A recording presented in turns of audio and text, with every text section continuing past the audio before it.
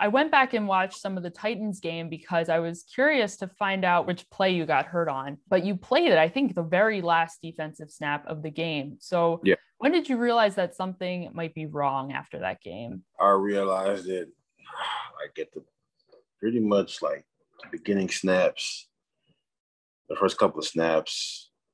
That's when I knew something was wrong. I knew I wasn't right in my head. I was just out there just trying to, keep going for my team. I thought I was fine, but then again, I knew I wasn't fine. It's just that adrenaline running. What were you doing to recover and try to stay up to speed, if you even can, while you were rehabbing the concussion? Yeah, I was taking a lot of omega-3s and stuff to help my head. I was meditating. I was trying to do everything I can to come back. But I guess if I would have said something earlier, I definitely would have been able to come back and play in the playoffs and everything and play those games. Definitely missed some snaps. That stuff hurt. I was in a dark spot with all that, but now I know if I ever have any spurt with my head like that again, I'm definitely going to speak up a lot faster. When do you think you got back to 100%?